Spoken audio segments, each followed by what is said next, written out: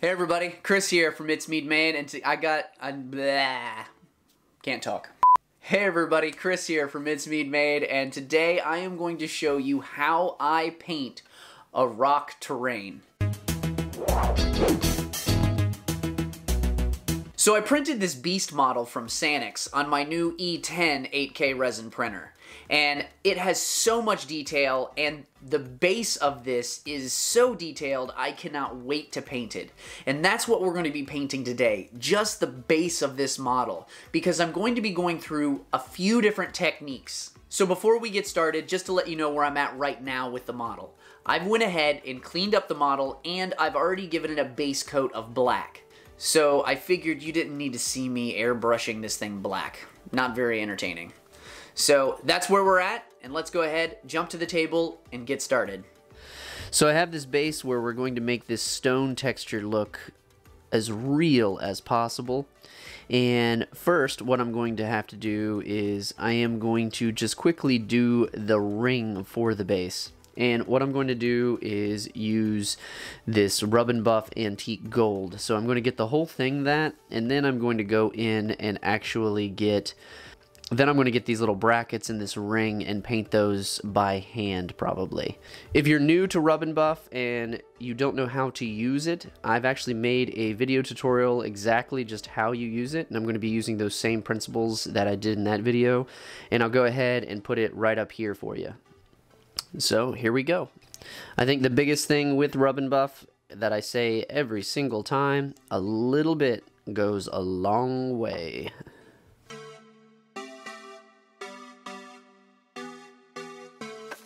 So already, just like that, it brings a lot of character, but I'm going to go ahead and add some more detail to this. So I'm going to use this folk art brushed silver, and I am going to paint this ring around here, this silver. So I'm just going to paint this by hand, and I'm definitely wanting to take my time with this. I do not want to rush it, because then I'll get it on the antique gold part already.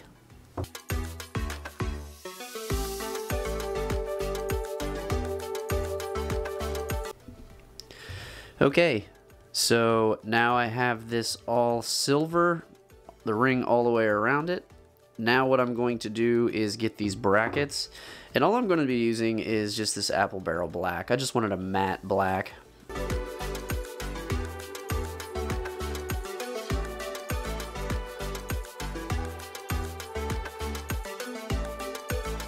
Now I have all of these brackets painted, and now I have these bolts. So I'm just going to go over with the same silver I had and go ahead and just kind of lightly get all of these little bolts right here.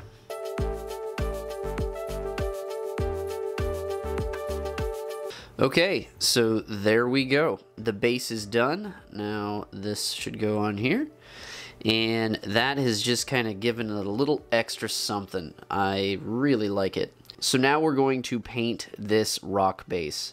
Now I am going to be using dry brush with a couple other little things along the way. Alright, so the first thing I'm going to be using is this wrought iron, and I am going to basically get just a dry brush, a rough dry brush all over this with a very large makeup brush, or I'm going to call it my dry brush. I'm starting to use this new technique that I picked up from Artist Opus of using a texture board instead of paper towels. So I'm going to apply my paint directly to here, and then I am just going to be getting it all over the edges of this brush to saturate it. And I'm turning my brush as I'm dragging it to try to get the paint, the excess paint off. Test it. There we go. Okay, so I am just going to, I'm not going to be holding it down here. I'm actually going to have it here to just kind of lightly dust it.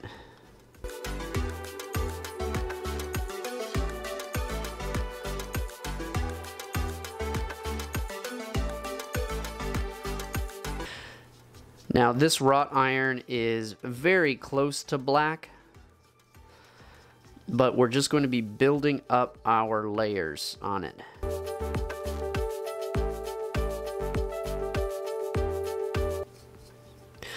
Okay, it's probably a little hard to tell, but there are some lighter highlights than just the black. Now I'm going to break out this medium gray and put right beside it, and I'm going to start mixing them together to just get a lighter version of this wrought iron. And going to do the same thing. Just kind of going over this.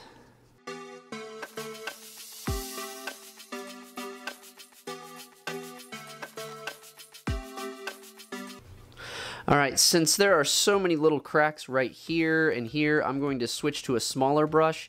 I've actually gotten everything I really want on this top part right here with the colors we've used so far. But let's switch to a smaller one. So I'm going to switch to a size about like this, and going to do the exact same thing with the same colors, mixing them together. And using this textured area to be able to remove this, and here we go. Just now I'm just going to do the same thing, just getting in those smaller areas.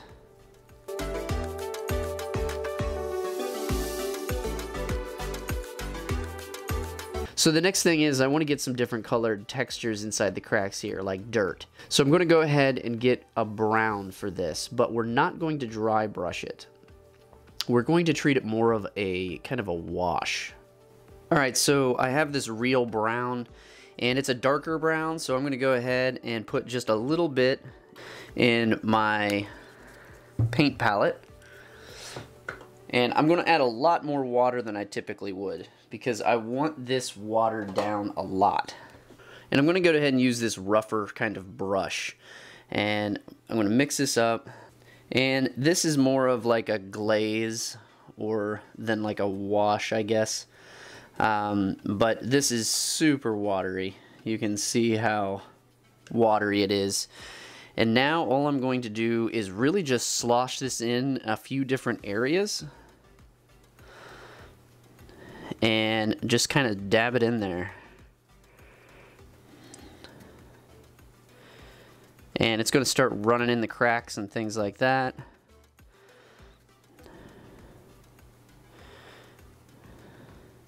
And that is exactly what I want.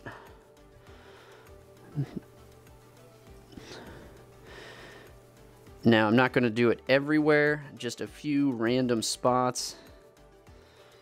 And that's it. So now I'm going to wash my brush and basically just clean it off a little bit and start wiping this stuff off the high layers and just kind of getting the brush, any water left on the brush, get it off. Then I'm going to take my little baby Q-tip and just start dragging this across the top layers. And this is really just kind of cleaning off those high surface areas and just letting it stay in. I'm not even really pressing down, I'm just dragging it. And that is going to get me all of that brown left in those cracks. And that's really what I want for some of this. So you can kind of see here that there is that brown in those different cracks and things like that.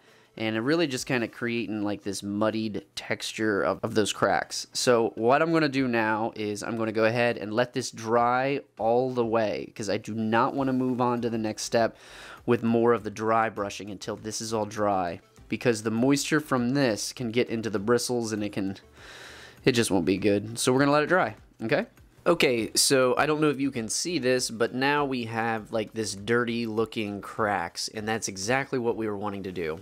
So the next step we're going to do is go back to our dry brush and do the exact same thing we just did. Go back over some of the areas that maybe got a little too much brown on it, and I'm just going to hit those in those specific areas before we move on. And there we go. So now we're going to start with just this gray. I'm going to start just pulling that and getting that on my brush. And notice I have not cleaned my dry brush yet. I'm just using the same brush without cleaning it off. Okay, so test it out. And now I am just going to go hit everything nice and lightly. And notice where I'm holding my brush. I'm just letting it drag across it. Because we're really just layering this paint one after another.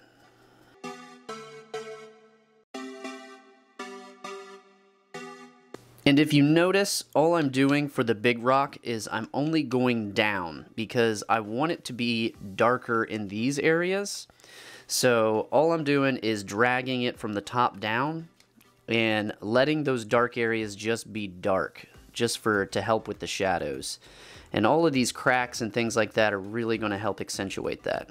Then on the top, I'm just going to town on it, just going everywhere.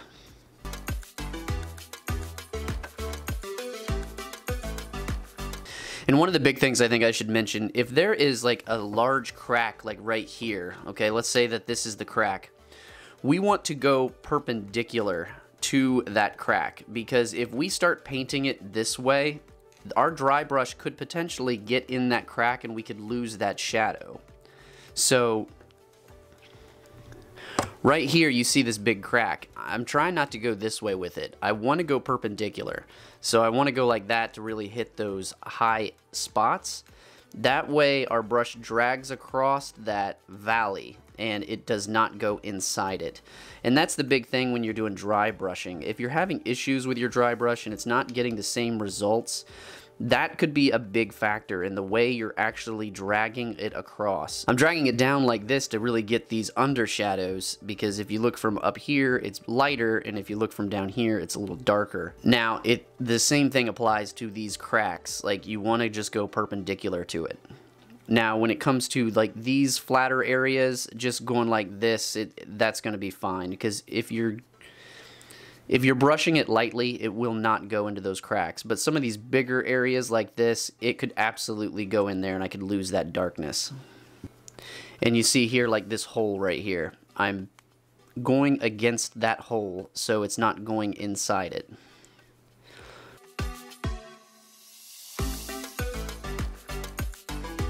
So I think I've got the medium gray highlights really nice on this now. So now what I'm going to do, since this base does go to a beast, I want to start incorporating just a little bit of blue. So I'm going to use this silver marlin, and it's kind of a bluish gray.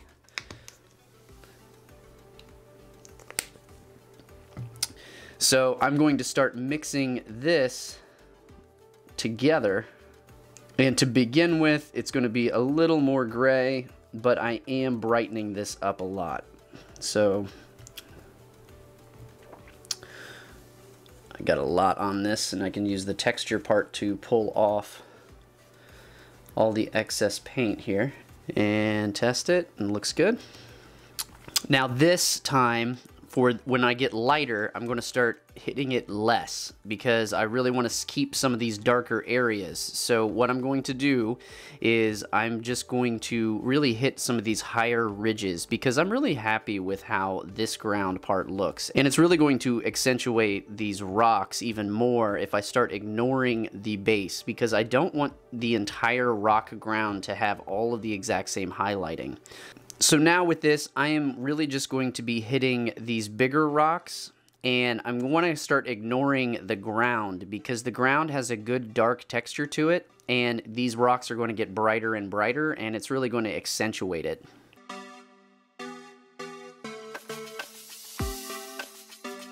So you can see already, we're really starting to get some really cool ridges and highlights.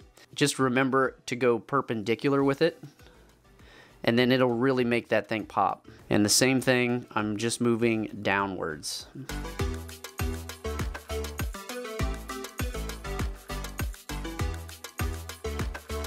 Now some of these bigger rocks, because you kind of see how like these rocks just stand out like crazy, I'm going to do just a couple of these rocks right here.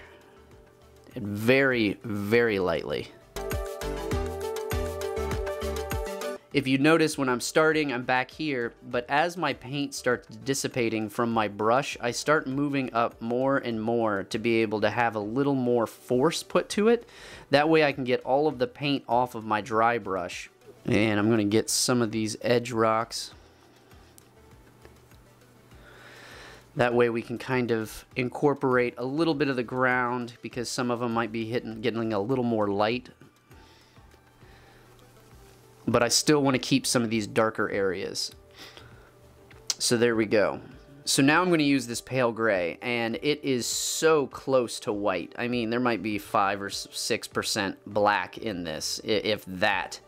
So I need to be very, very careful, because now we're just going to be doing very selected ridges to really just make this thing pop. So I'm going to get it on my brush, test it, okay. That's good. Now I'm just going to be selecting the areas, like the tops of the edges and things like that, and just really, really lightly get these ridges even more accentuated.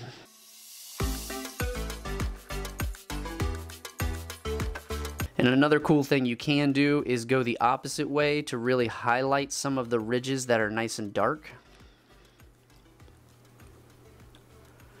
So it'll catch a nice edge line on them. But just be very careful. You can really overdo this unless you're going for this really high contrast. And I'm kind of going in the middle. I have some really high contrast areas and some that are not. And that's really it for this part. And I think right here I'll also hit a little. And there we go. So there we go. We've got some really nice dark areas in there. And then we've got this rock that's got some nice gradations on it, because it's, you know, lighter up here, darker on the bottom. And we've got some good edges. So the last thing I'm going to do is do some weathering pigments to just get a little more shading in here. Now I actually made these weathering pigments out of soft pastels.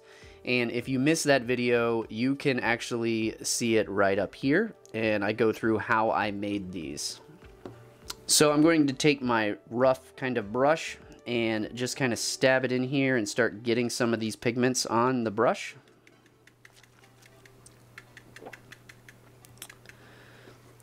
And then I'm going to selectively just try to get some of these in different spots here. And I'm really focusing on the ground more than anything. And I'm just kind of stabbing it in there, just to give some more shading. Being very selective of where it's going. And this also is in some of the spots where I did the brown, but also it's in some other spots, like where I think there would be some mud or something like that. And then I kind of give it a shake to get any of that extra that is there.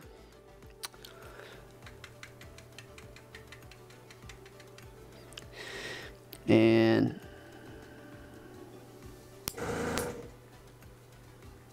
just kind of brushing it in there.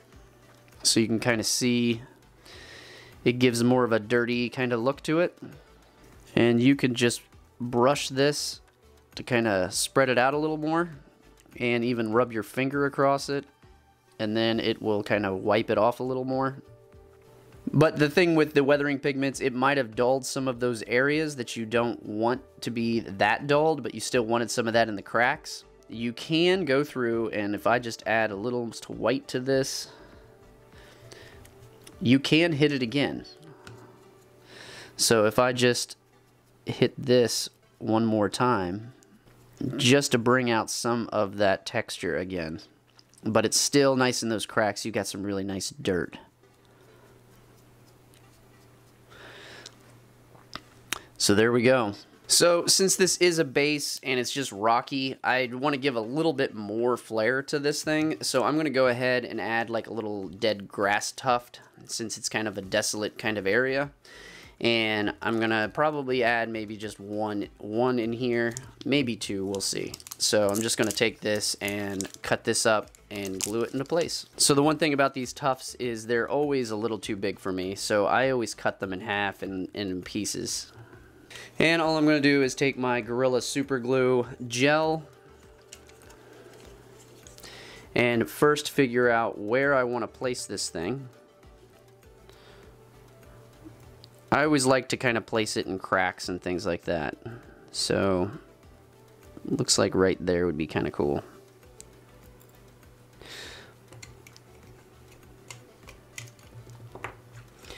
So just add some of my super glue onto this.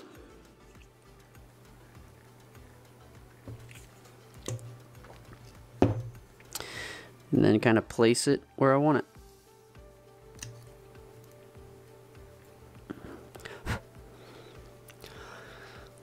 Very subtle details. And since it's around this big rock, I might put another one on this side. Maybe I'll put the bigger one on that side. So maybe you're like right there. Yep. And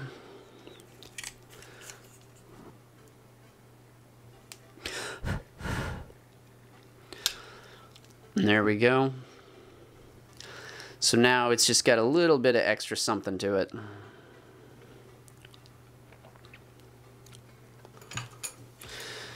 Now all I've got to do is glue this on here and we are set. When it comes to painting terrain, I feel like everybody has their own version and methodology of like the process of how they do it. But at the end of the day, I hope you were able to just pick a few nuggets out of this video and see maybe a new technique that you've never tried. So next I have to tackle this beast. That's a good pun. It wasn't intended, but now it is. That's I'm gonna tackle this beast, yeah. So I'll be making another video of how I actually paint this guy. So until then, I'll see you in the next video. Have a good one.